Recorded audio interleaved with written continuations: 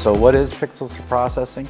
Analog Way, SNA, and our individuals got together to help educate the industry on the scope of what a video wall is all the way through. A lot of events are geared towards one piece of the puzzle, and having that one team approach is unique. This is the cutting edge technology. When you have this many experts in the room from all the different aspects of the industry, everybody's bringing something to the table. Everyone is learning, and it's a really fun environment to do it in. So that's the collaborative approach that we do there. It is educational and not promotional. It also gives us an opportunity to sort of have a great dialogue with them in a non-project opportunity. Relationships are key in all of this. You can't simply have good products. You have to have people that know what they're doing, that you can trust, that you know can bring a project to life. We are investing very heavily to try and educate the marketplace as best we can for better outcomes. And hey, let's face it, who doesn't like a free beer?